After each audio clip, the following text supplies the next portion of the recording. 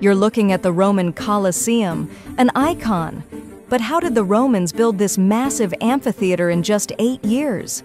It all started around 70 AD, under Emperor Vespasian. The site was the drained lake of the hated Emperor Nero's palace, a huge public relations win. First, engineers laid a massive, deep foundation of Roman concrete in the marshy ground for stability. Next, the build. The outer walls and main supports were huge blocks of brilliant white Travertine limestone hauled from quarries 20 miles away. The genius? Roman arches and vaults. These allowed them to build a freestanding 4-story structure using concrete and volcanic tuff for the interior.